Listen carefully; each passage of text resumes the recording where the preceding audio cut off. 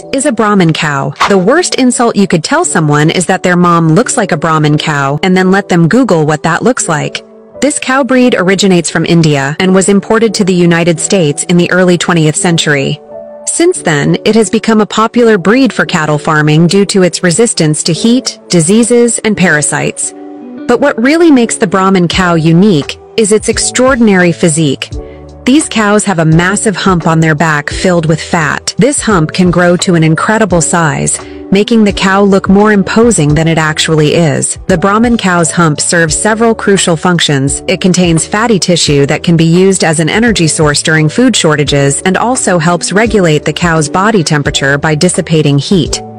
Moreover, the skin of the Brahmin cow is very thick, which protects it from the sun and insects. This is essential for a cow raised in extremely hot environments.